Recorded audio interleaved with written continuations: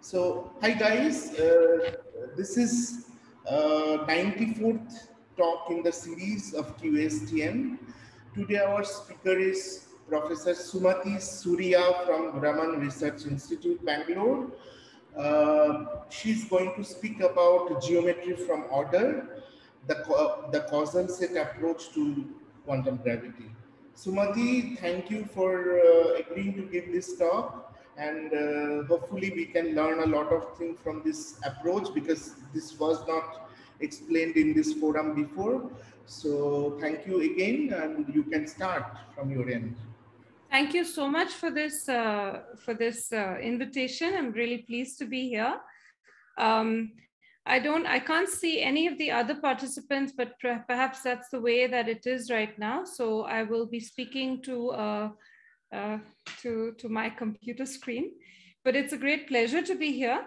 And Saranthan, thanks for the fact that I don't have a 1 hour cutoff or a 45-minute cutoff is brilliant, because I hope I can explain a little bit more about the subject to people, since typically the introduction is fairly long, and by the time one gets to results, one has to rush through it. So I'm very pleased that I'll be able to go through some of the interesting results in this theory. So causal set theory, so let me begin with the outline of the talk. I will begin by discussing something about Lorentzian geometry, which is often not fully appreciated or fully sort of thought of as being separate from the way we think of spacetime. And that is something that we call the causal structure poset. I will then talk about how, when you discretize this causal structure poset in an appropriate way, that's how we think of spacetime in the causal set approach to quantum gravity. So it is a discrete approach to quantum gravity based on the causal structure poset.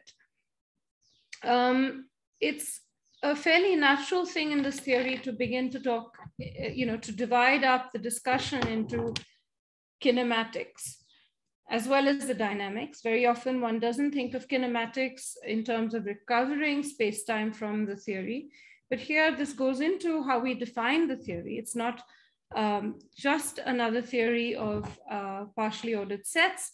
It's a very specific approach. And so the kinematics becomes very important in how we describe the approximation that the continuum, what we call the continuum approximation. So the kinematics is something I'll talk about. It involves something that we call geometric reconstruction, which is very interesting from the point of view of Lorentzian geometry. And the idea is that you basically take causal structure as a way in which you understand geometry. So even from the continuum perspective, it's very interesting because it gives you a wholly different way of thinking of Lorentzian geometry from the perspective of causality. And then I will talk about dynamics, where, the approaches to dynamics. We, of course, don't have a full quantum theory of causal sets. So these are tentative approaches, tentative thoughts. But of course, we have pursued some of these ideas fairly rigorously and have results in the theory. Of course, we can't say that we've solved quantum gravity using causal set theory. Nevertheless, I think it's a very promising approach, and it's a great opportunity to talk to this wider audience about it. And then I'll end with the outlook. So let's begin with the simplest spacetime we know, which is Minkowski spacetime. So one thing that we know about Minkowski spacetime, which makes it different from other spaces that you encounter, is this signature, which is the minus plus plus plus signature. In other words, time comes with a different sign, so to speak. And what this does for you is that at every point in the spacetime, you have a light cone structure. So at every such, let me see if I can do this, sorry. Yes, at every, you can see this, can't you? Yes, hopefully, yes. So at every point X, we have a light cone structure, which means there's a future directed light cone here, the future directed light cone here, and a past directed light cone here. And this means that I can put an order relation on the events in the space-time. The order relations that are natural to put in the continuum are causality, which means that if I have a point y that lies within or on the light cone of x, in other words, there are different ways of saying it, but basically another way of thinking about it is if there exists a time-like curve that goes from x to y, then I will say that y is chronologically related to x, and that's the second relation we have here, the second relation here, chronological relation. And of course, I should be a little careful because I should make sure that this curve that I have, the reason I call it time-like is because at every point on that curve, the tangent to the curve has signature. The tangent is of basically is of its norm is less than 0. Okay. We know that when it lies, when you have a point that's on the light cone, then the norm of that vector is 0. Those are null vectors. And so we will call that a null related element. And a causal relation is one that's either null or chronological. Okay, and so we know this about Minkowski spacetime. And when we ask the question, well, okay, there's this order relation, so what? I have a question. Sure, yes. Yeah.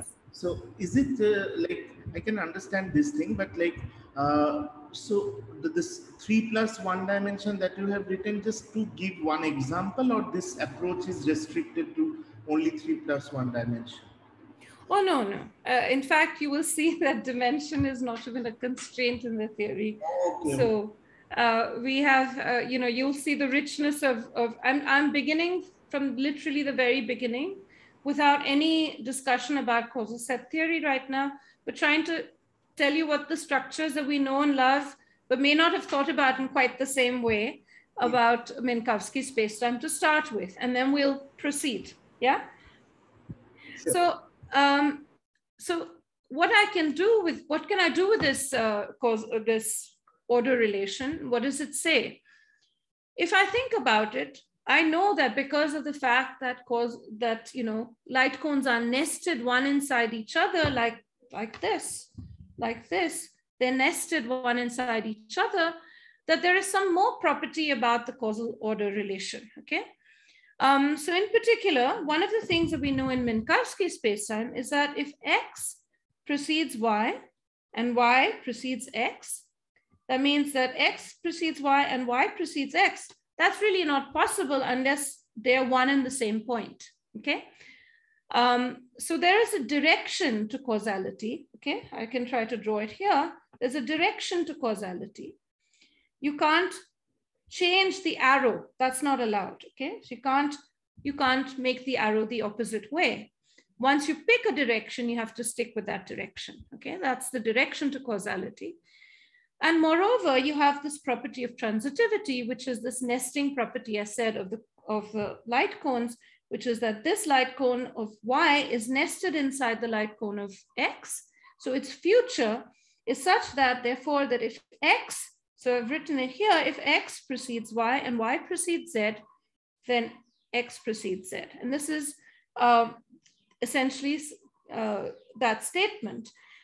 And in the continuum, we also know that if I have an x and y which are related to each other, then I can always find an intermediate z which lies between the two. Okay, that's the continuum.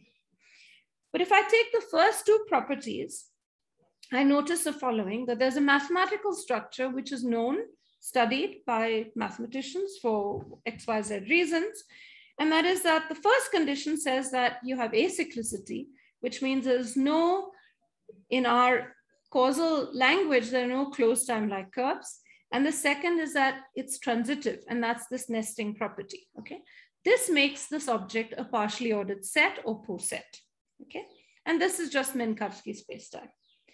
Now, when I come to a generic spacetime, I can ask the same question. And for a generic spacetime, I want to make sure that what I have is a signature of minus plus plus again. And of course, I'm only stopping at dimension 3, spatial dimension 3, but it could go on forever as long as the signature is of this kind, okay? And the point is that for any space-time, because of the equivalence principle or the geometric realization of the equivalence principle, at every point, things look approximately Minkowski, which means that there's a local future and a local past like cone at every point. So if I take this point here, there's a local future and a local past, okay? So let me take this point, local future, local past, okay? And then I have this relation that if x precedes y, if there's a future directed curve from x to y, that is a curve whose tangent is of this sort. But does that mean that, so sorry, I should have written here. So the question is does this and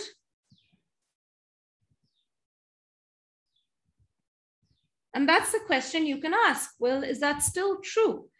And here's an example which I've written here, which is an example where that isn't true. So in other words, if I have x and I have y, right?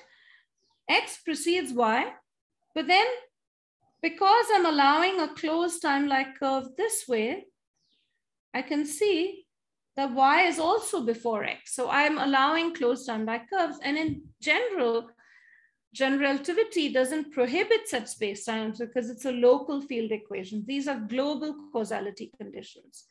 So if I have a spacetime that violates causality, then that condition is no longer satisfied. So sorry, I should have actually put in some other conditions here. One is the tick mark is for whether it satisfies transitivity. Sorry.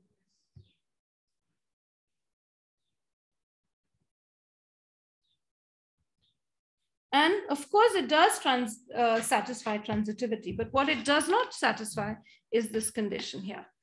Okay, so what we can ask is, well, what if you restricted? So causal structures can be very many things, like cones tilt around in a generic spacetime, but at one end of the spectrum is when you actually violate causality.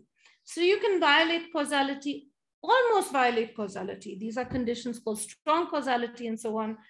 But if you actually violate causality, those spacetimes allow you to do things which don't respect causality, strictly don't respect causality. And that's something that you might say in your theory you don't want to have. And so that's how, if you say that you want to restrict spacetimes to those that satisfy causality, then you find that the causal structure poset that you have, actually forms a poset. So if you add in that one extra condition for any generic spacetime, not just Minkowski spacetime, any generic spacetime in any dimension, as long as the signature is minus, plus, plus, so on and so forth, you're going to have a causal structure poset. So in other words, associated with every causal spacetime is a partially ordered set, which is M with the order relation, which I denote this way. M here, the important thing is that it's a set because this M is only the set of events. So earlier when we think about the spacetime of mg, we think about M with its topological, all of its differential structure, all of that. And now you can think of it stripped of all that information with just an ordering relation between the events, okay? Now, the important thing is that this causal structure poset is in fact very important. It's like the thumbprint, if you like, of Lorentzian geometry. And it's absent, such a poset is absent in any other signature. And here's an example where I've suppressed, here's an example where I have minus, minus, plus, plus signature. But of course, I can't draw a 4-dimensional object. So here I have a 3-dimensional object, where I've suppressed one extra spatial direction. So here I have what I would like to call 2 time directions. And you see immediately that the topology of it is such that the future light cone is not different from there's no future that's distinguished from the past. It's a continuum. And so there's no way in which to order the events in such a space-time. So in other words, if you have this particular signature, which is minus plus plus signature, then only associated with that is a causal structure poset.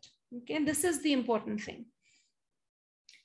Another thing you notice is that because, you see, if I look at the light cones and I look at the fact that I have these null, the boundary of the light cone corresponds to null directions, what we call light-like directions or null directions, then under a conformal transformation, basically where you take the metric and you take an overall factor, a function which you multiply that metric with, then under that, the null vectors don't change.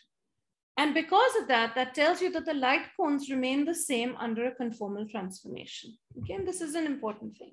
So very early on, people began to ask the question, well, this is very important in Lorentzian geometry. It was not there when you thought about Riemannian geometry or any other signature. It's very special to Lorentzian geometry. And the question is, how primitive is this causal structure poset? Okay. So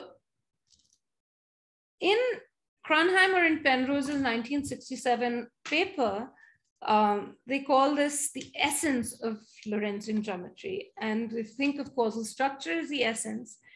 And earlier than that, Zeeman, not the Zeeman that people know from quantum mechanics, a different Zeeman, stated the following about Minkowski spacetime. He said, if you take chronological automorphisms, in other words, you take Minkowski spacetime and another copy of Minkowski spacetime, you just look at the map between these two. It's an automorphism, so between the same manifold and itself, same spacetime and itself, such that that map preserves the chronology relation, which is the time-like relation. Then that group of transformations is in fact the same as a group of conformal transformations. That includes, for example, the Poincaré group and so on and so forth. So that's already got various people thinking about how primitive is this. There seems to be a lot of information in the causal structure. And finally, Hawking, King, McCarthy, and then Malamud basically proved a very important theorem, which I would say is the basis or the the main motivation behind causal set theory, which is that if you have two causal spacetimes, okay, and you look at their order, the causal structure poset, M1 order relation 1, M2 order relation 2. And if F maps one to the other in a way that that map is a bijection, which means it's one-to-one and onto, then if such a causal bijection, in fact, the actual theorem talks about chronological, but it's equivalent to a causal bijection, then what you find is that there are also those two spacetimes. If all you had is a poset structure, you had no other information, just the set theoretic poset structure, and you found that there's a bijection between the two, then those two spacetimes are in fact related by a conformal transformation. So this is a very deep theorem because it's telling you that the causal structure contains a lot of information, okay, about the spacetime. And maybe this is a way to think about spacetime rather than as just a generalization, a sort of weird generalization of Riemannian geometry, which is how you think about it. You call it pseudo-Riemannian and so on and so forth, okay? And these are just sort of technical things of what kind of, when does this theorem apply and so on. We also showed that if you don't assume a fixed dimension for these spacetimes from which these causal structures arise, then also that those, it also determines the dimension. So if there is such a causal bijection, the dimensions are also the same. So, and so the topology and so on and so forth. So this is a very, very deep theorem. And if you think about it a little bit more, you can think of space-time as basically saying, okay, the conformal structure, which is this causal structure poset, plus something more. What is that extra thing? It's that conformal factor sitting in front. And we all know, having done GR, that conformal factor is basically the local volume element, okay? So in other words, what we're saying is take a spacetime, mg, and split it up, think of it in a very different way than you're mostly used to, which is the causal structure poset plus this extra local volume element, okay? Shayantan, are you, is this, I hope the volume is okay. Yes, yes. Okay, okay. All right. So one of the things, the quips that Finkelstein had even before this theorem, because people were beginning to feel that this must be true somehow before they actually could go ahead and prove it, is that if you think in 4 dimensions, the causal structure is 9/10 of the spacetime metric. And that's a really startling way of saying it. It's basically everything but one scalar, right? Which is the conformal factor. And what is interesting is when you go back to Cronheimer and Penrose's paper is that they say that the reason they study and they axiomatized, basically they axiomatized the idea of causal structure. They said, what is it that a causal space should look like? Forget about talking about space-time, just have events and an order relation. And the reason they went about it, even way back then, was to say, was basically to admit structures which can be very different from a manifold. The possibility arises, for example, of a locally countable or discrete event space equipped with causal relations macroscopically similar to those of a space-time continuum. Okay, and that's essentially what I will say is what the causal set hypothesis is taking off from, okay?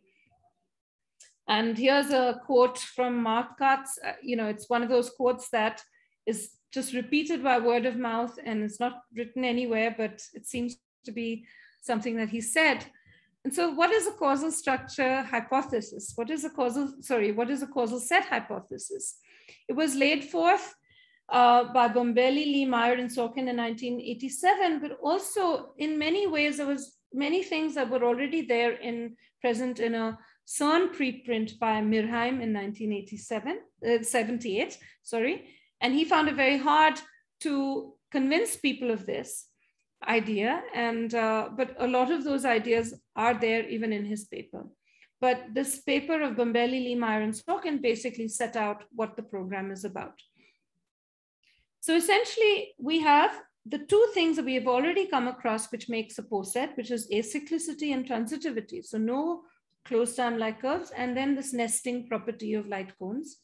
We don't have to think in terms of light cones. We can just think in terms of this transitivity structure.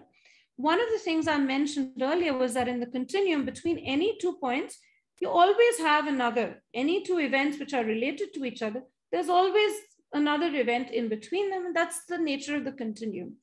What one is saying here in causal sets is no, we don't want the continuum. We discretize the theory. And so we have something that is locally finite, okay? And the local finiteness says, okay, a way of thinking about it, at least picturing it, is if I have, if I have an interval like this, and here, let me call this a point X and a point Y. So here is the future of X, and here is the past of Y, and I'm looking at the intersection of the future and the past, these 2 light cones which are intersecting. These are called Alexander intervals in Lorentzian geometry. And what we're saying is that such finite spacetime volumes should only contain a finite number of fundamental spacetime atoms, okay, which are fundamental spacetime events. What does that mean? So if I did this and this, those are 2 events. Between those 2 events is a spacetime volume like this, the one that I've got on my screen. And between those 2 events, I want to have only a finite number. Of course, because this is macroscopic, I'm doing this in macroscopically large time, there are a huge number of them, so many, Planck volumes worth of atoms. But the point is this, that discretization already now changes the nature of the game. For one, what it does is that this discretization gives you this volume element by itself.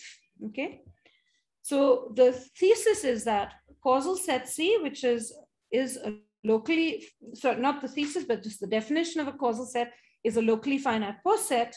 And the idea, the thesis is that that causal set is approximated by a continuum in very much the way that you can approximate the atomic structure of fluid by a continuum, by assuming continuum and then looking at, studying Fokker-Planck equation, but fundamentally deep down inside, it's atomistic, right? It's whatever, it has molecules there, and that's the discrete underlying structure. So we think of space-time in a similar fashion.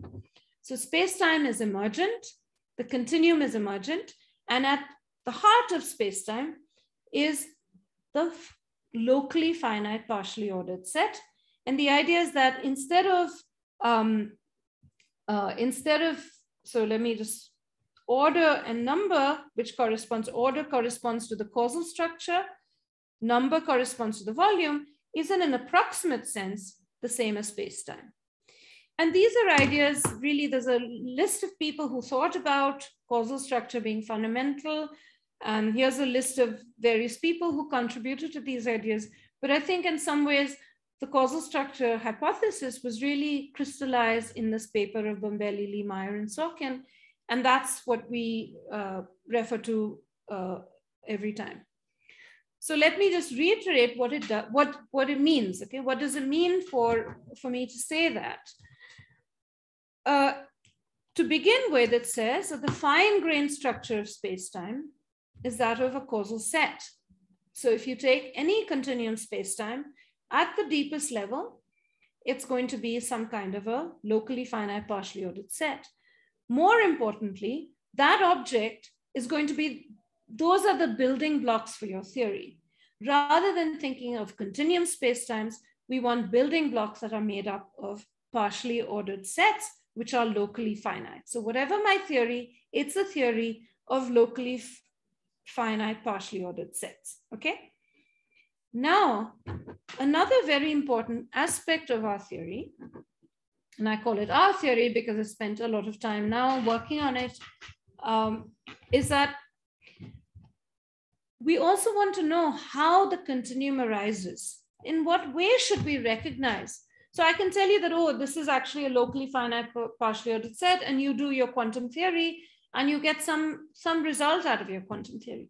But when I get that result, how will I recognize it to be anything that I know? How will I know that what I get is something that looks like any continuum spacetime? In order to do that, in order to also then respect what we learned from Lorentzian geometry, which is that order and number can give us back a spacetime, or in other words, causal structure and the local volume element is the same as a spacetime, which is causal. In order to make that correspondence really clear, I need to make a correspondence between order and causal structure, number and volume, okay?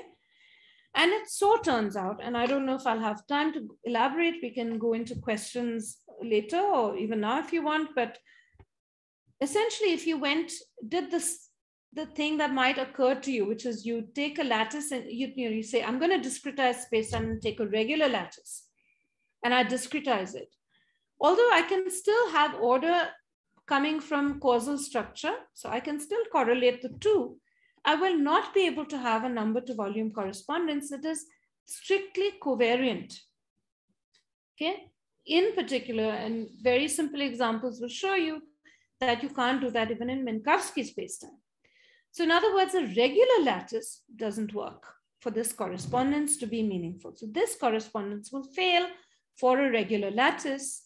So in order for this correspondence to be possible at all, you have to go for a random lattice, and we achieve this through a Poisson sprinkling. Poisson, where by that we specifically mean that in a volume V, the probability of putting n, that volume, that spacetime volume V has n elements in it, is given by this, where rho gives you the density of sprinkling. Inverse rho is a cutoff that you have, your volume cutoff, spacetime volume cutoff that you have.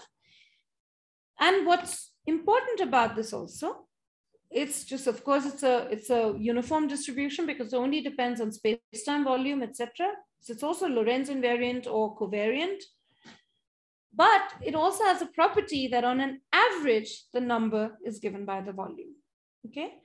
And this extra property that the fluctuation in the number is given by square root of rho v also leads to a very interesting thing that if I have time, I will talk about later. Are there any questions so far? No, you just proceed. Okay. So let me then just sort of tell you what the structure of the theory is, in the sense that, okay, we have these two basic assumptions about the theory, that with basic axioms, I would say, that this is the nature of space-time. You know, fundamentally, it's a locally finite poset, and we arrive at the continuum via a Poisson process, okay? That we can only make a correspondence when a causal set can arise as a Poisson sprinkling from a continuum space-time, okay? If it cannot, then it does not correspond to that space-time, okay? Perhaps it doesn't correspond to any space-time. That's also a possibility. So we're going away from space-times in general, and we're only looking at the set of all possible locally finite posets. But like I said, it's a natural thing to actually begin to ask, well, all very well that you told me that there's a Poisson distribution and so on, and I can make an order to number correspondence, order to, number to volume correspondence this way, right? I mean, it's all very well that you're telling me this, but if all I have is this causal structure, this causal set here, just this discrete set of points with relations, how do I know, looking at it, what are the properties of that structure that I have, which will give me information about the continuum? There are many things about the continuum that all of us love and know and are familiar with. There's dimension, there's topology, there's geometry, there's all of that, different aspects of geometry. How will I get it all from this, you know, just a set of order relations? I mean, it seems mind-bogglingly hard. And it is in many ways, but we have a library now, and that's the study, what I call kinematics. And the question, how does continuum geometry and topology arise from the discrete substratum? Okay. And there are three aspects which I'll go through, which is the Poisson distribution and Lorentz invariance, the fundamental conjecture of the theory, and the examples, which I'll try to explain in somewhat more detail. Then there's the dynamics, which of course, like I said, is something that's definitely a work in progress. We don't understand a lot about the dynamics, but I can tell you the directions that we're going and we're trying to pursue. There's also phenomenology, and I will not say anything about it in today's lecture, but there's some very interesting work. One is the cosmological constant and Sorkin's 1987 prediction for the fluctuation in lambda, which we call a prediction because it actually gives you to 10 to the minus 120 that was actually observed many years later. And that arises essentially, for those of you who might be interested, from precisely the fact that one has a Poisson distribution. It's a back of the envelope calculation. There are also other kinds of phenomenology, but today I won't say anything about those. So the first is the fact that even though this is a discrete approach, it still does not violate Lorentz invariance. And that's quite surprising.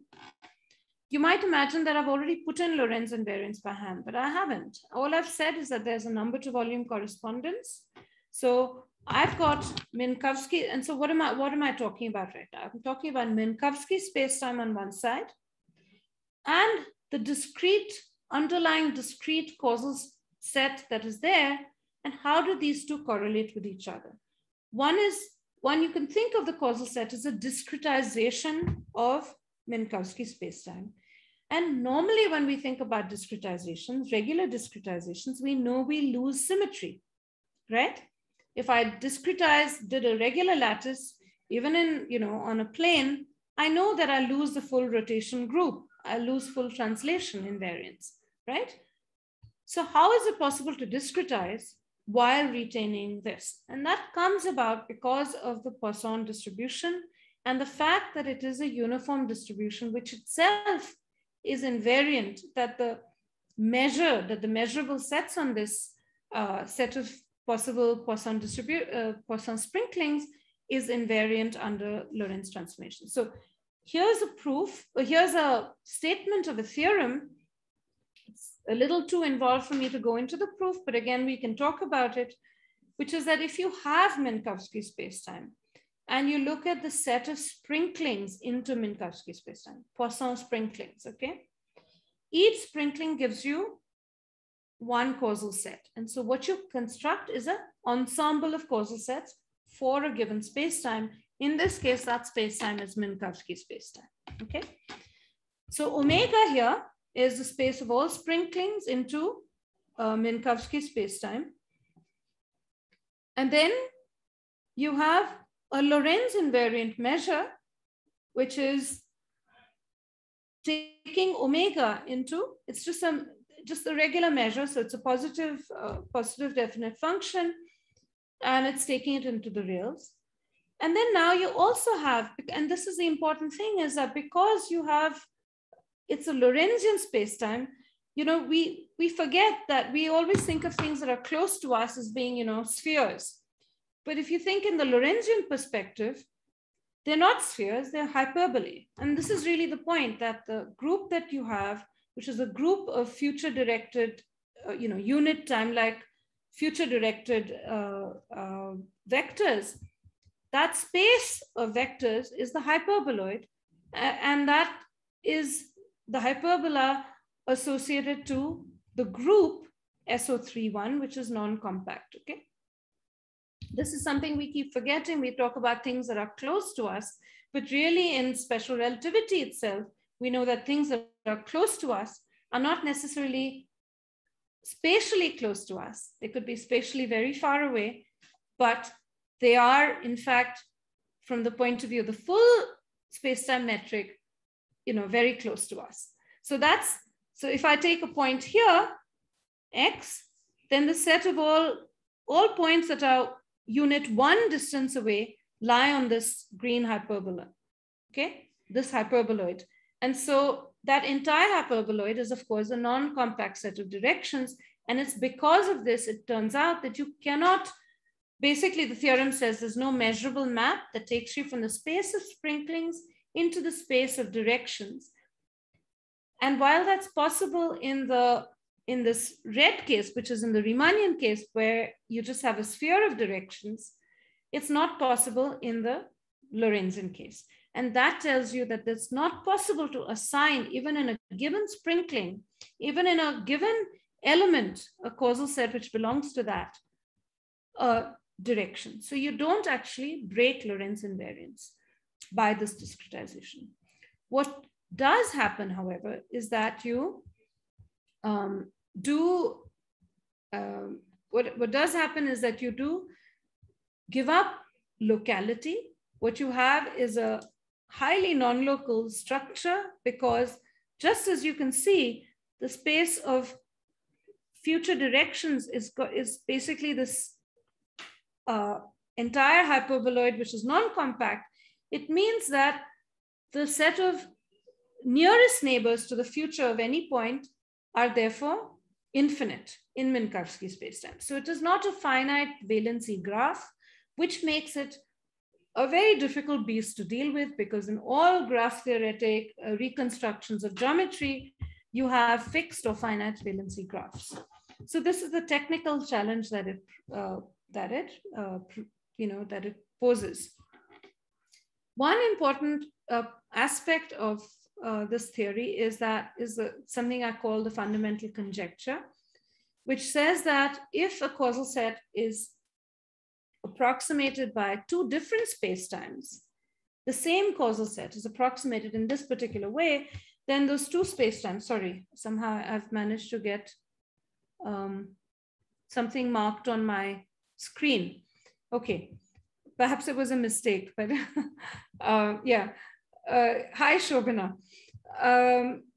So Yeah, so it tells you that those two spacetimes are then almost the same. In other words, they differ only on scales that are smaller than the discreteness scale. Yeah, again, I won't be able to belabor this point. So let's ask the question, what kind of things can we reconstruct from the causal order? Okay. And one of the first things that was done was to ask, well, can we think of time-like distance? You know, like I have two events like this. What is the time-like distance between those two events? So I'm just going to actually, if you don't mind, just pause this for a second, because I need to, I think is there too much noise that's from where I am? Shantan? Yeah. There is some noise? No. Okay, that's fine. All right, I think because of I'm at home, so it's a sort of, anyway. So the idea is that between these two events, I know how to calculate the time-like distance in flat spacetime, Minkowski spacetime from the geometry, right? I mean, just from, I know how to calculate that. How do I do it on a causal set, which is being approximated by this continuum spacetime?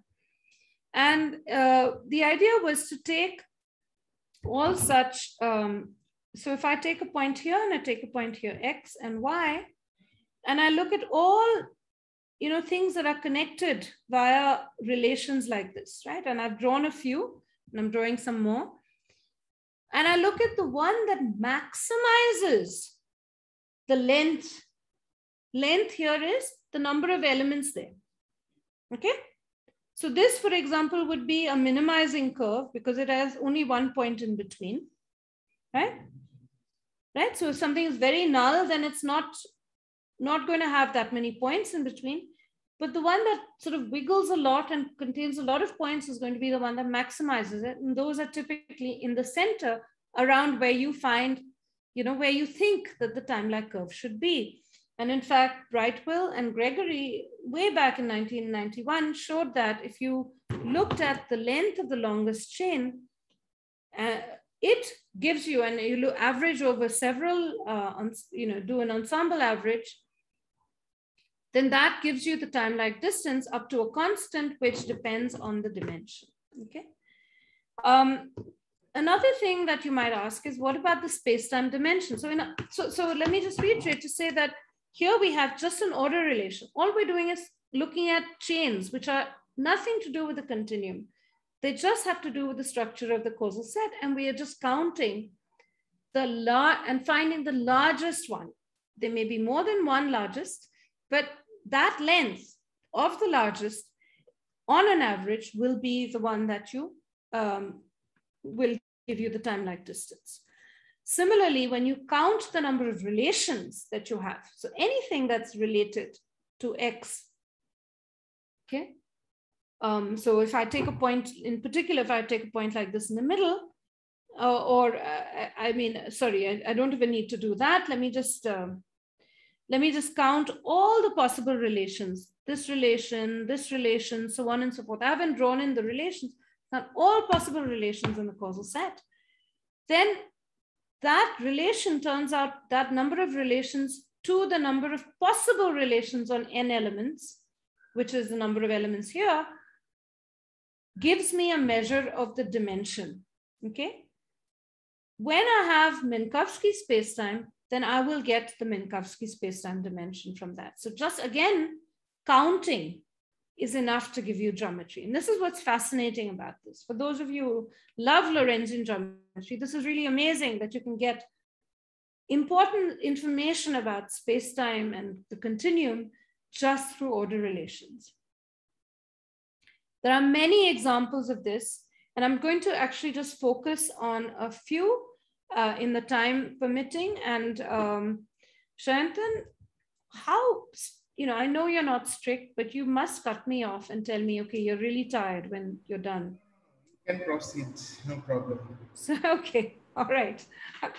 All right, so one of the things that's very challenging in causal sets, because of this non-locality that we have, and because of the randomness of these sprinkling is to construct or reconstruct spatial information, which we're of course used to in GR. We define things in terms of initial values and so on. We talk about globally hyperbolic spacetimes, where you have, a Cauchy hypersurface, and your spacetime topology is just that Cauchy hypersurface cross the real line. And we're used to thinking about it. So one of the sort of worrying things, or I would say more annoying things, is that how do we get that spatial information out? It's not at all obvious, but we can do some things, and I want to tell you what we can do. So one thing that you ask is, okay, so tell me what a spatial hypersurface is, because I know that there are relations between points, but what should a spatial hypersurface be? Obviously, things that are space-like related don't have relations between them. So elements that are unrelated to each other, are mutually unrelated to each other, are the equivalent of a spatial hypersurface. If you want something that's like a Cauchy hypersurface, then you also want it to be maximal. You want to include as many points into that set as you possibly can, because then everything is either to its future or to its past, okay? So you don't have any other elements. And so this object, which we call an anti-chain, so the ones that we had earlier, these guys here, we call chains, right? We call these chains. And these, because there's no relation between them, we call them anti-chains, okay? So this blue object here is an anti-chain, okay? This blue one here is an anti-chain. And that's where we're going to start off from. That's our analog of a Cauchy hypersurface, and if it's maximal. And the interesting thing, of course, is that it's unfortunately not quite Cauchy, because even though it divides the causal set into the past and its future, and then you have this anti-chain in between, it doesn't capture all the relations, and that's because of non-locality. And here's an example of that, and it's what we call Cauchy sieve. It lets a lot of information through. So it isn't really like a summary of the past as a Cauchy hypersurface is and should be. Nevertheless, we can do you can improve on this situation by borrowing information from the region around that anti-chain. If I just take this anti-chain, okay, let me choose. So I noticed, first of all, okay, there are relations here, there, and everywhere. But because of the nature of the anti-chain, because they're things that are not related to each other, there's no relation between them. There's just dust. There's no information. If I just took that anti-chain and gave it to you, you'd say, what can I do with this? It has no structure on it. The only topology I can put on it is a trivial or a discrete topology, okay? And the idea then is to borrow information, because the causal structure is there. It's telling you how these elements are related to things above it, and they're related to things below it. And can I use that relational information to deduce information about that spatial hypersurface? And that's what we do. We look at a thickening, and we thicken in a way that's consistent with the way we think in terms of volumes, okay, in terms of space-time volumes, or just number in the case of so volume thickening in the continuum would be where you look at any elements which you go up to. So here we thicken. So here's the anti-chain, the original anti-chain, and then you go up. So in the diagram below, you basically go up and you say, well, I want to include all elements to its future whose past. So if I wanted to draw its past here, that the number of elements in that past are only, and when I say past, that is up to that anti-chain, are just V and no more than V. Okay, so all those I will include. And then I say, well, let's go to another value. And then I say this orange ones are for another value of thickening and so on. And I will include also the green ones in that, okay? So just to sort of distinguish that you will be adding in more and more as you go up to larger and larger volumes. So this is a way of thinking about, in fact, even how Cauchy hypersurfaces themselves in the continuum can grow. Excuse me, is it like yes. Band structure? I mean, like you build it like not like a line, but like a band, is it? Right. So it looks like a band structure, but all I'm doing is I've got a set of elements. Now I've got all its future elements, and I'm telling you that, okay, this future element up to this point. So if I'm looking at its past up to this point. Okay. I don't look at the past of the anti-chain. Okay. So up to this anti-chain, I look at the volume, the number of elements that are there. Okay. And I label each element to the future by that volume. Then I say, let me collect all of the ones which have volume less than or equal to some value V. Okay, whatever that is. Okay. Right? So I thicken that way. And I can do that in the continuum as well. Okay. Can I think of like entangled particles having something like if I have two entangled particle and then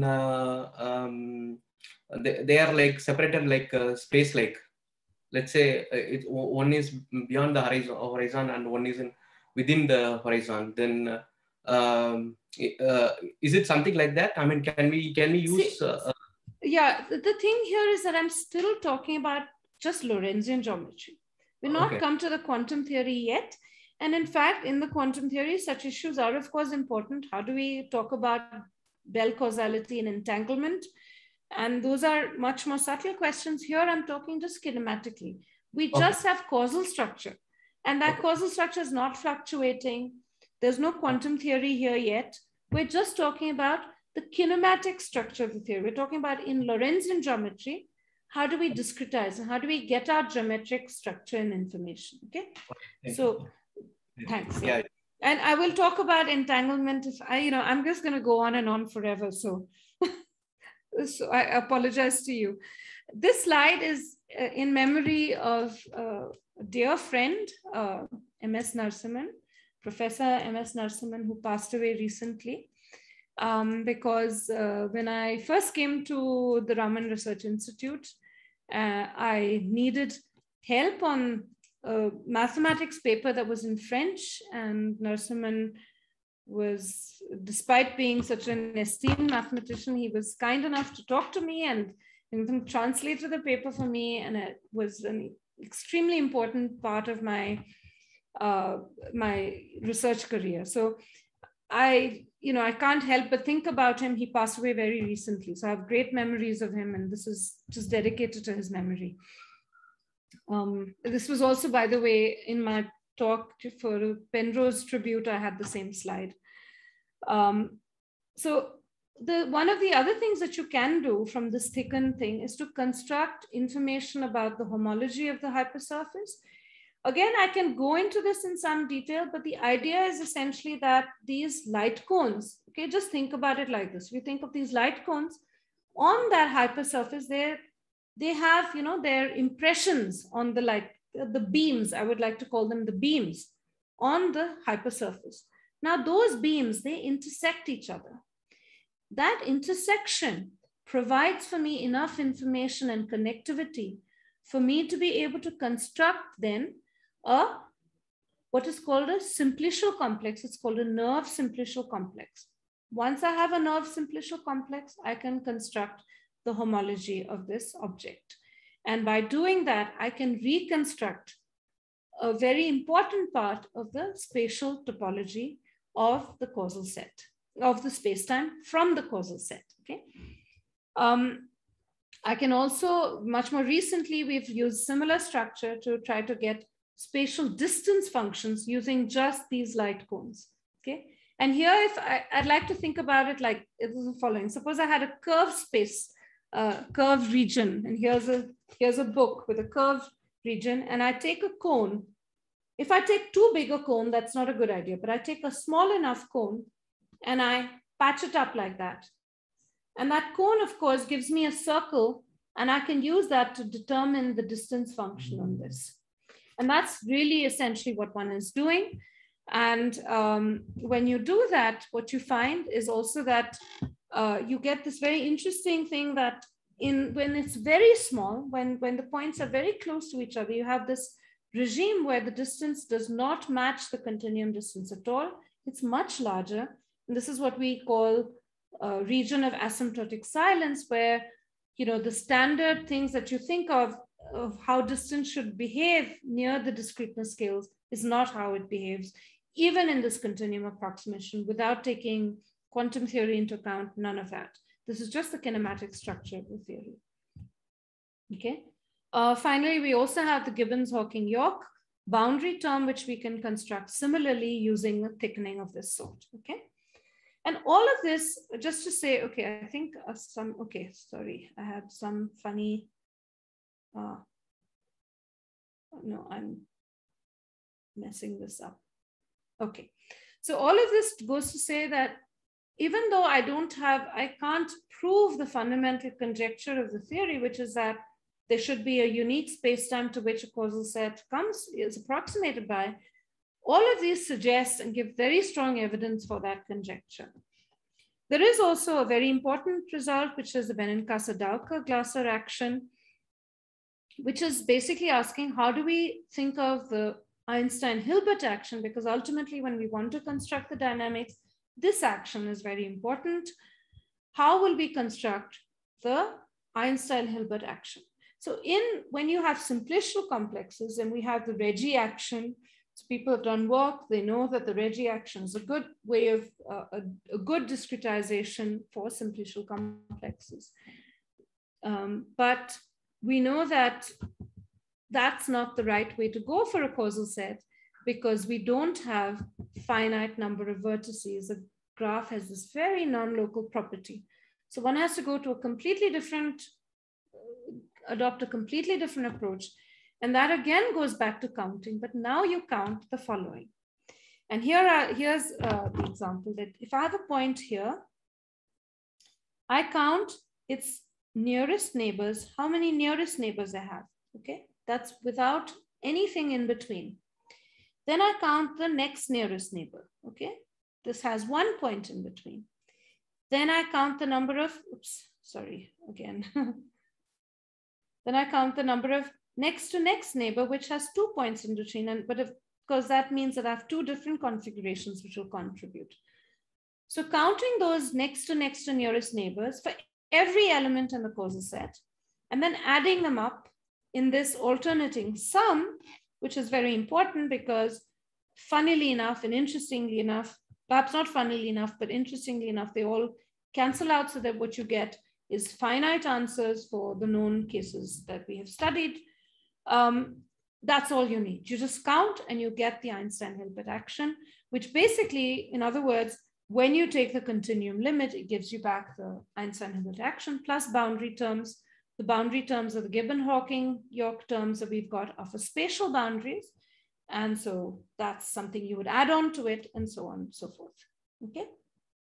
So just to summarize this part is that despite being discrete, causal sets that are approximated by spacetime manifolds contain a lot, if not all, of the relevant continuum geometry and topology. The question is, what do you mean by relevant? It means that if I'm going to scales below the discreteness scale, which is below the Planck scale, why should I bother about structure, right? And that's the approach, that there is no structure below the Planck scale, that there is a fundamental cutoff.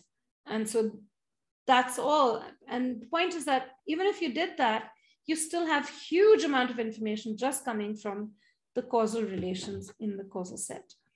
And we have discreteness with Lorentz invariance. Non-locality is a prediction of the theory. And I think that from the continuum perspective, what it does is it gives you a way of understanding Lorentzian geometry from the causal structure vantage point. We can also do quantum fields and field theory on causal sets. And I think I'll just skip this part.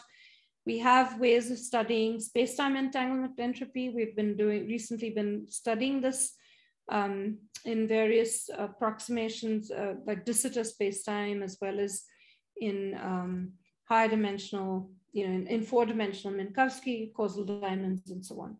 But I won't go into this at all. And that's an entanglement that's coming from a quantum field living on a classical causal set, okay? So that entanglement is not coming from the quantum theory of causal sets. So I will move over to that, the question of how do we construct a quantum dynamics for causal sets? And I'll be kind and I'll try to finish this within the next 10 minutes. There is one approach, which is a continuum-inspired approach, and it's the other, which is a more fundamental approach, which talks about growing causal set elements. This is what we call sequential growth. It's a growth of causal set elements that respects causality. So the continuum-inspired approach is, of course, we're trying to construct a partition function where you sum over all causal sets. So instead of summing over all spacetimes, you sum over all causal sets, weighted by the Einstein-Hilbert e to the is, where s is the Einstein-Hilbert action. Okay, but now you're summing over some space of causal sets. Question, of course, is what space of causal sets. Question is what action to use when, etc. Okay, so let's look at the space of n-element causal sets when n is very large. Okay, and this was studied by mathematicians Kleitman and Rothschild in 1975.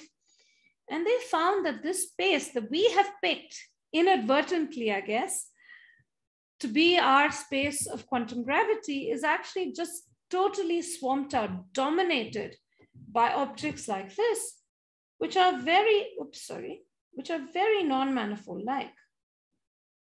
And this. So these are dominant, and it was later shown by Deepak Dhar, who's, of course, a very well-known StatMech person at Professor of Statistical Physics, who was until recently at VRFR. Yes? Yeah, so when you have mentioned about partition function, yes. So there is a phase I, so that means it's basically highly oscillating type. Yes. Mm-hmm. Yeah. So how you manage to get a stabilized sum out of this highly oscillating quantity? Because as far as I know, like once we calculate the partition function, some people used to do in a Euclidean signature, even also in Euclidean signature, people need to find out saddle points. Yes.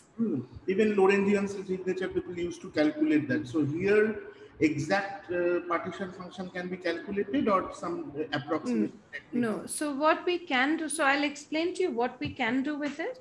And so I'll just go over it. But so that's exactly, I'll tell you what we can do and what we can't do yet, and what are sort of the challenges that we have.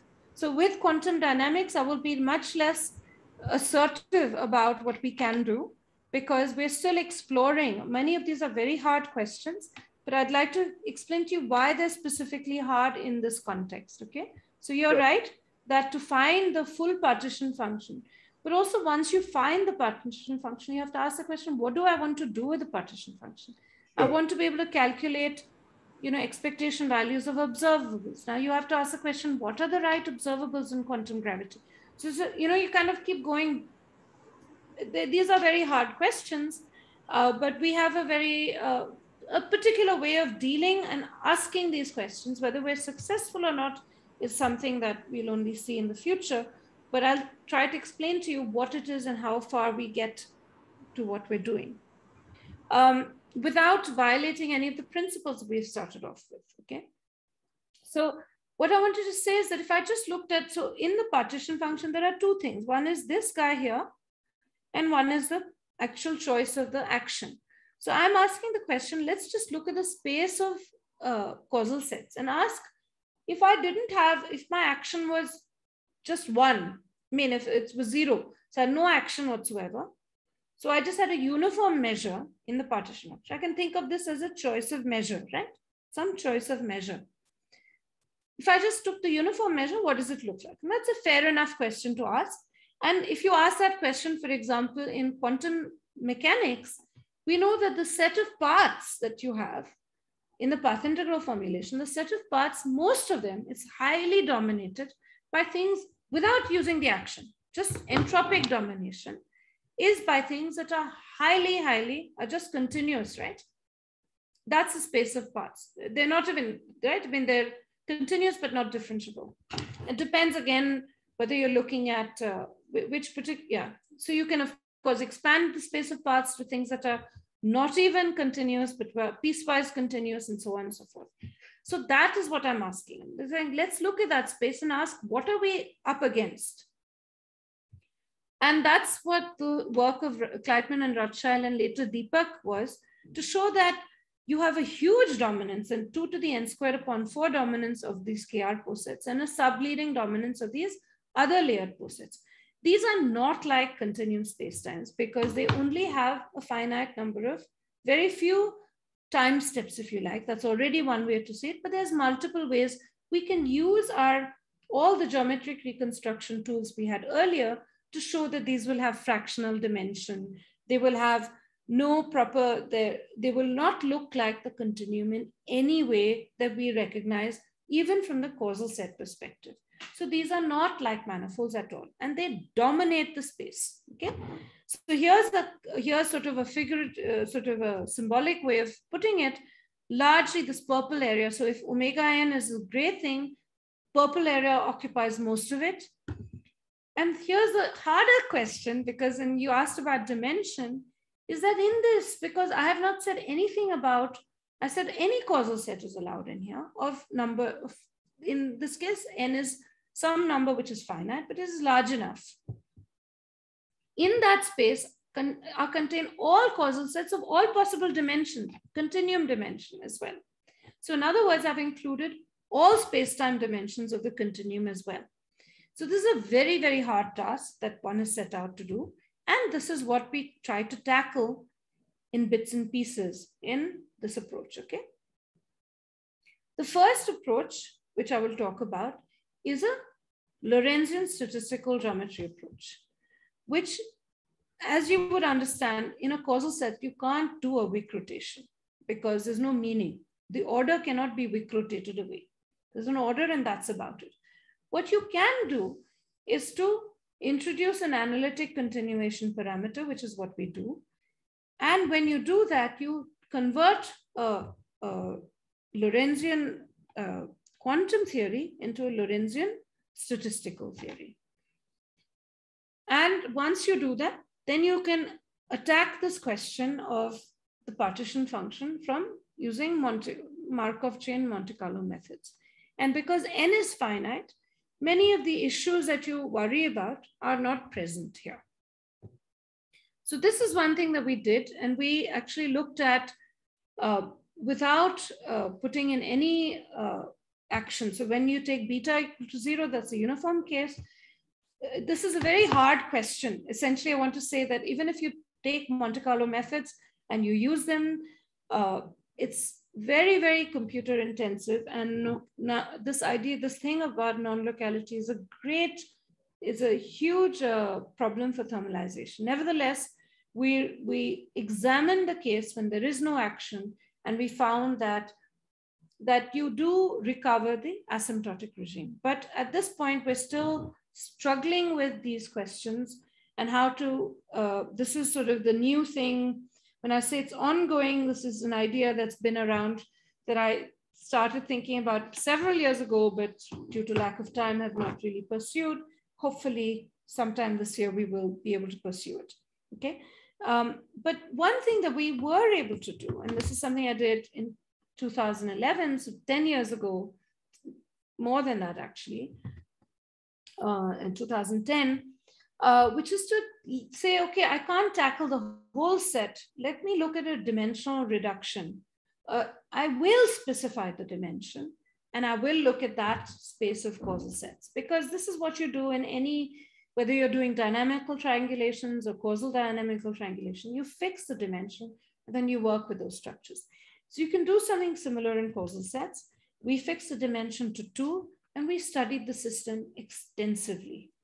And we found that there is a first order phase transition that the system undergoes.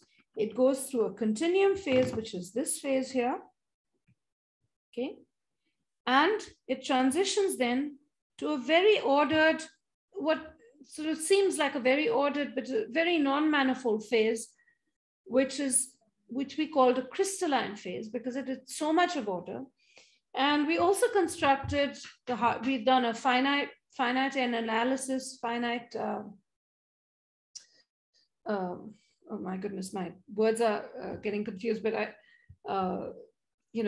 basically asymptotic analysis of this to show that our results were not dependent on, independent of size, finite size scaling, sorry. We did an entire analysis of the system. And we also studied the Hartle-Hawking wave function for this. And we found something very cute, which I would love to make it into a big deal, but it can't be made into a big deal because it's just 2 dimensions, which is that we found a phase in which the Hartle-Hawking wave function is beautifully peaked in one phase on the continuum. And in the other phase on this particular class of causal sets, which has the property of being very, very homogeneous from the causal perspective. So I think it's very cute. And perhaps in the final theory, there will be some element of this which pops up, but it's very hard to surmise something more general from this. We have more recently, sorry? I have 2 questions here. So usually once you write down the partition function in terms of its statistical ensemble, we usually write as like e to the power minus beta h trace, thermal trace. So this Hamiltonian, is it like your this SDC? Yeah, so we don't use a Hamiltonian. We're using the partition function for it's the action. It's a full action. Okay. Like I said, Hamiltonian and spatial and, dividing into space and time doesn't work well in a causal set. So we have to use a path integral approach. But here we're doing a statistical path integral approach. Okay. And we're hoping to learn something about the structure of the theory. Again, the lessons learned are not something that we can, declare as victories over quantum gravity, but I think they teach us something, and we have to be modest about these. We also, much more recently, we published this in 2019, was to generalize this to higher dimension as well as to a topology, which is S1 cross R, as well as to T2 cross R. And we could see very similar behavior of this first order phase transition. This phase transition, what is the order parameter? So the order parameter is any of the observables that you pick for me. And we looked at various, in the 2D case, we looked at a large slew of observables. An observable here is an order invariant. So something that doesn't care about labels on the causal set elements. Okay. An example of that is the number of relations that you have. And what we call the ordering fraction, which is the number of relations divided by the number of possible relations on n elements, which is NC2. That ratio becomes an interesting observable because it's also related to the flat spacetime dimension. Another one is just the action itself. Another one is counting the number of links. Another one is counting the height of the causal set. So we look at any of these and we look at what happens to that. And again, another obvious one is the action itself. So with all of these, we see a phase transition. I haven't shown it here, but I mean, I'm happy to share it with you later. I'm asking because I'm trying to connect with the known other ideas. So I'm asking. Yeah, the important thing is that what we found with our finite size scaling is that it's not a second order phase transition, which to us is not very disturbing because we're not interested in the continuum approximation per se, in the continuum limit per se, but it may be telling us something about first order phase transitions in the early universe and so on and so forth. It's very hard to speculate from that perspective, but I think it's interesting that we find it and it's fairly ubiquitous. Sure. So one thing that we have done also is to look at the full, like the Lorentzian path integral. So in other words, put in the I, don't go into the, so now we have to look at this from an analytic perspective. There's no way of putting this on the computer. And one thing that was done by Steve Carlip and his student, I forget his first name, but Loomis is his last name, was to say, well, let's look at how well the action can do, this Benincasa-Dowker-Glasser action, how well does it do? It's a discrete action. And we know that along with the 3-layer posets, which are very numerous, which are these KR posets, there are also the subleading ones are these bilayer posets. They just have 2 layers. Everything is either in one or the other. And they said, let's just look at that and let's look at the partition function and split it up into one that is just the bilayer poset and ask, where does this thing suppress these highly entropic objects? What they found is that in fact it does. In d equal to 4, for example, it does when you have the cutoff is this much times the Planck length, which I think is very interesting. And d equal to 2, there's no suppression because there is no fundamental cutoff scale, okay? And so here's a very interesting thing that you just take this action and then you're able to show that this, and they've done a saddle point approximation of this. What we did last year was we said, okay, if that's the case, why not look at the most dominant case, which is the KR posets. And we found that if we just restricted to counting links for the action, what we call the link action, which is actually a fairly good approximation to the full action in this regime, and that's something that we're studying to make that statement actually precise, we find that even the KR posets are suppressed. So we find, if I go back to this picture, that really these guys are out. If I do a saddle point approximation, I find that it's highly suppressed. These things are highly suppressed by the action. So I think that's actually very good progress for us. And it tells us that we're perhaps on the right track. And I'll finally finish, and I really apologize. This is the longest talk I've ever given, but I'm very happy giving it because it allows me to say all the things that I would like to say without having to cut off my talk, and apologize to those of you who've fallen asleep. And that is that, how do we do quantum cosmology with causal sets from a more fundamental perspective? And this is the sequential growth paradigm of Rideout and Sorkin. And it's a very beautiful idea, which is that, okay, we're thinking of constructing partition functions and so on, and it's very continuum inspired.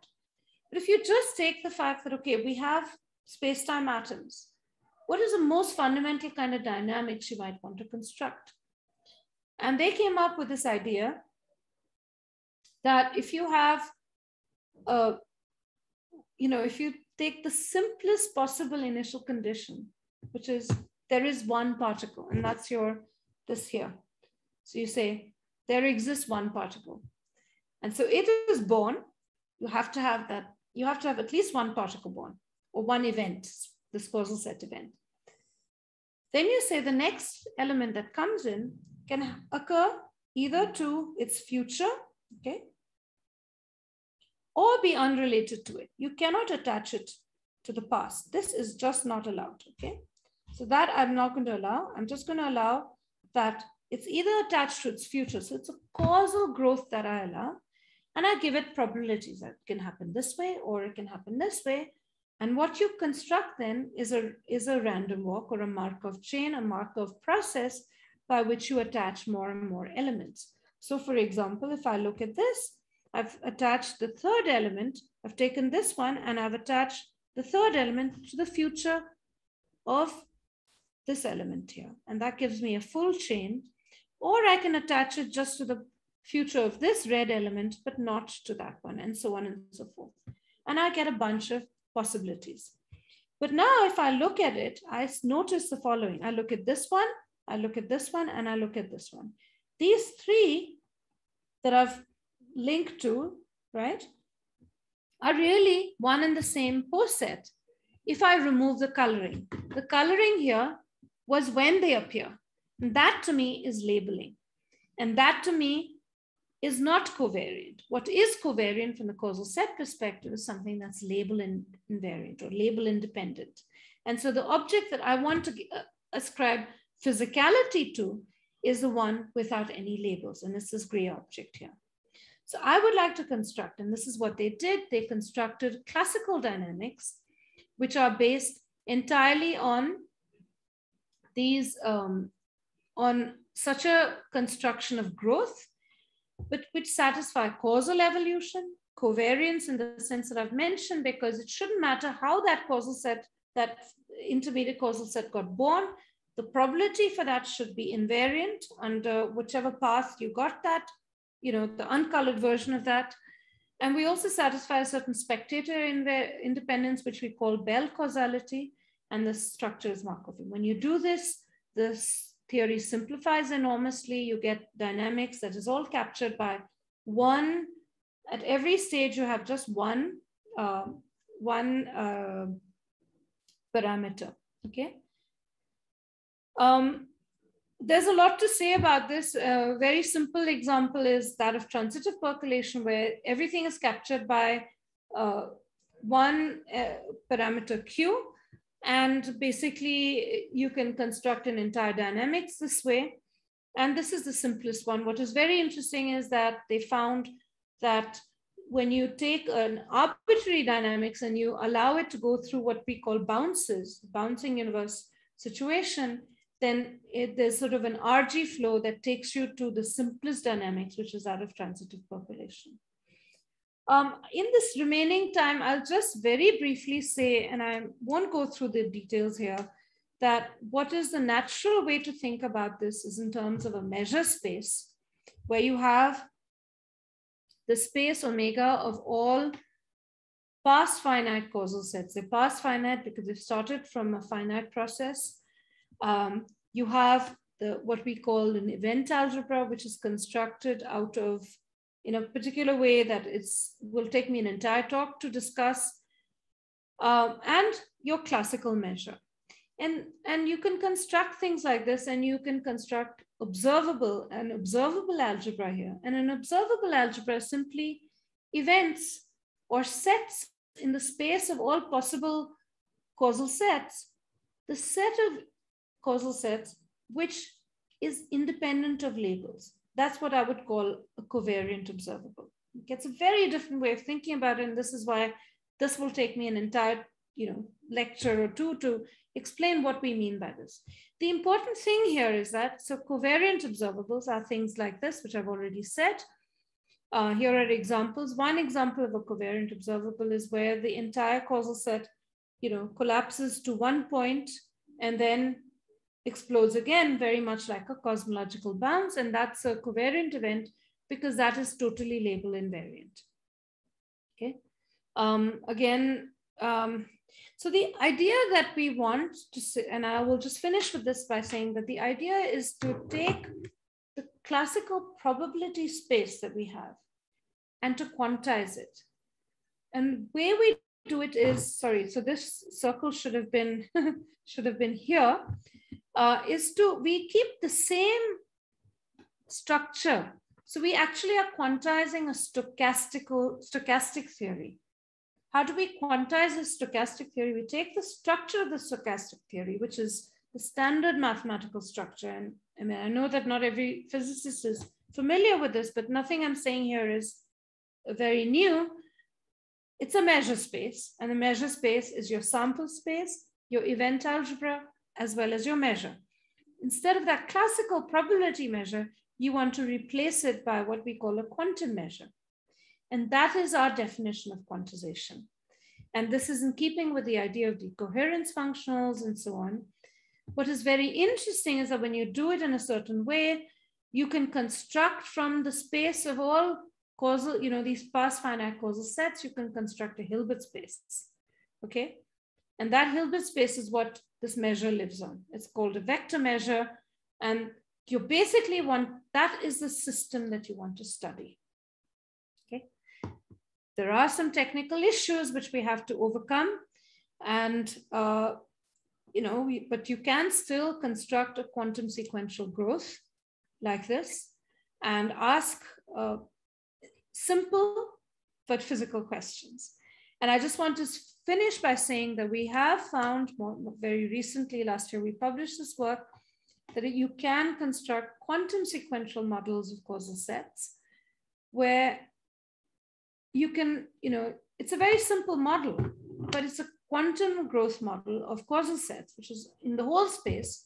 So in other words, we've picked a measure which is simple to deal with, but we can talk about it and in a way that allows us to define covariant events, okay? So you can ask covariant questions. That means that we have a quantum theory of causal sets, may not be the quantum theory of gravity, a quantum theory of causal sets where you can ask some simple questions. One of them is whether this event happens or not. This originary event that I pointed out, this guy here, which is that there's a single element to the past of all other elements. Very simple question, but we can assign a probability, we can assign a measure to it, and that measure is 0. We can say for these, this event will not happen.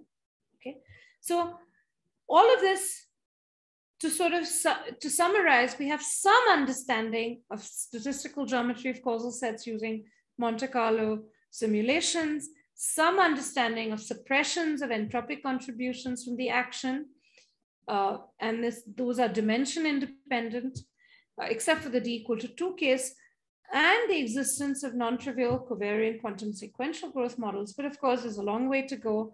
And I'll just end with this slide. People can ask me questions or we can wind up. I've taken 1.5 hours, which is the longest ever in a talk. So thank you very much for this opportunity. Thank you, Sumati, for this nice talk and the explanations.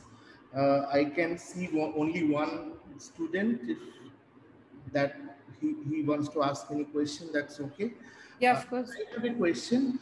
Before that, just I want to give a clap for you for giving such a nice talk and such an elaborative talk. So I just have a question regarding the fact that once you have said regarding the stochastic quantization. So as far as I can remember, in literature, people used to mention that once you stochastically quantize a system, there might be a possibility to have a time direction. Okay. And that might be a little bit problem once you do the path integral. People did that. Like a lot of works are there, stochastic quantizations, path integrals. People did. I just forgot the technique people use. But is it the Feynman-Katz? Yeah. The two-time. Yes. So this would be in fact close to what we do, because really the quantum measure, what I'm calling the quantum measure, really comes from a decoherence functional. Yes. You can think of it also as coming from a decoherence functional. Mm-hmm. So in that case, it is in fact a two-time. Yes. Two-time path. Yes. But it doesn't seem to violate causal. I mean, just by the structure of how we construct it, there's no violation of causality in doing that. I mean, having said that, we don't know enough about the theory to say there won't be these problems. To calculate anything more is hard. So does that answer somewhat your question? Yes. I mean, maybe that, yeah. So is there any question from the guy who is attending Schwarnauer? He's silent. No, sir, it's okay. Sure. Schwarnauer is from Ararai, I guess, yeah? Yeah. Yes. Okay. So if not, then thank you again for giving such an elaborative talk, and thank you. That will be very, very helpful for students, because this was not talked before in this forum. So can you please comment on some future directions a little bit more where people can work and some other applications? Could you please tell something about that? Sure, I'd be happy to. So one direction which I did not talk at all about is phenomenology, where, it is a very important thing. A lot of people in quantum gravity feel that what we're doing is so removed from any phenomena that it's good to talk about how the effects of, discreteness, what kind of effects could it have? Could it have, even though it's very small, the universe is very large, so there could be secular effects, so things that build up over time, which might, and the idea, for example, of swerves is exactly that. So essentially that if you have a very, imagine a discrete setup and you have a particle hopping on it. Now, of course, you can think, how can there be a particle hopping on it? But if you took such models, like, of discreteness, and you ask, well, what would happen? Then you find that, so the idea of swerves, for example, is diffusion in momentum space. And that means that you go to very high energies very quick and within a certain time scale, okay? Because that's what a diffusion process does, but this is in momentum space. So phenomenologically, there's lots of, I think, interesting things. Lambda itself, the fact that lambda might be varying, there's some tensions that people are talking about, but I'm not a phenomenology person, so I'm, limited in my work in this area completely. What I think is very interesting, which I think is from the kinematics perspective, is looking for more order invariance. And, Lorentzian geometers, I was at a meeting very recently which was a tribute to Penrose. And it's very interesting to see how much people in Lorentzian geometry are beginning to ask questions about the structures in Lorentzian geometry which survive low regularity manifolds. So they therefore then go on to do many interesting things. They've gone on to doing many interesting things and uncovering many new geometric structures. And I think it's a very interesting interface. Find that a very fascinating interface, because what we can do with causal sets, we can get a lot of information out just by discretization. And even if you forgot all about quantum gravity or anything, why that's interesting is that discrete systems are easier to deal with on the computer. So even if I wanted to do something that was essentially Lorentzian, but I didn't want to break Lorentz invariance, then the right way to go about it would be to use a discretization of this sort. Nobody has explored that direction. I think it's a very fascinating direction to go. It comes with a lot of difficulties because of non-locality. But I think that it's a really important direction to go in the future, which is apart from quantum gravity. So since you have said that this discretization plays a very significant role in your case, so I just want to make one comment regarding these days. One particular area is doing very well, which is machine learning techniques. So there people used to talk about neural networks and all. So do you think that this kind of approaches might be useful to apply with some kind of neural network theories like that? It's like big comment, but I'm just asking to Yeah, so it's a very good comment. Like I said, some of the questions we have to ask, the complexity is very, very high because of non-locality. You see, when you think about it, something like number of relations growing like NC2, n squared, really, that's just the number of relations, but there can be many. Every time in any of these Monte Carlo simulations, you can't parallelize, for example, your system, because it's so non-local. You can't just chop it up into pieces like you would in an Ising model and trivially parallelize. So people have tried to do some amount of smart parallelization. Okay, my colleague Will Cunningham was brilliant at this. But another thing that he has gone ahead and done is trying to understand if there's a machine learning way of understanding what the action is. Okay, to calculate the action every time is very, very complicated because of this non-locality. So he's been exploring such things. I'm unfortunately not the person who works at all on this, but I'm aware that these are possibilities that Will Cunningham as well as Lisa Glaser have been looking into to see if there are ways in which we can make things more efficient. And talking about neural networks and so on, these causal sets, de Sitter causal sets, I would say, are apparently kind of the way in which you can model the internet very well with them. So there are people who've worked on that. So the sort of unrelated things that unrelated to the particular physics that we're interested in here. And of course, here I've also told you what are the other things about that, the future direction. I think dynamics is really taking this quantum measure approach further is very important. Also looking at the suppression question is something that I'm working with Steve Carlip about currently. So there are many directions. In fact, for every one of them, there's like 10 problems that one can think about. So I would encourage, young people to either to talk to me or talk to my, to Raman, who has been working with me, who's finishing and going for a postdoc, or to Abhishek, who is in his senior year, also at RRI, where perhaps the 3 people in India who work on causal set theory. So, please be in touch and, either to talk to me directly or to them. And I'd be happy to talk to people. Thank you. Thank you. Thank you very much. Thanks, Shanthan, a lot.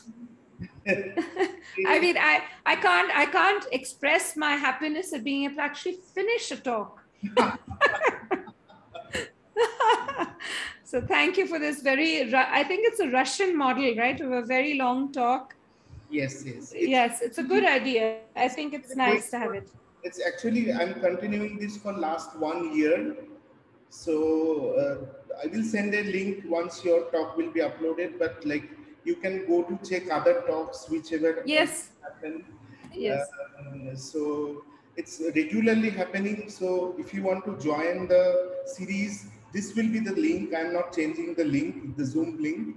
Okay. The time will be same, 6:30 to 9, but it is Monday or Thursday in each week, but it depends sometimes on the speaker if they're not available or sometimes. Okay. So I will definitely try to check in on the next week. Yeah. Thank you so much for this. Sure. Okay, so how do I get out? I'm not sure. No, if I cut it, then you will automatically get out. All right. Okay then.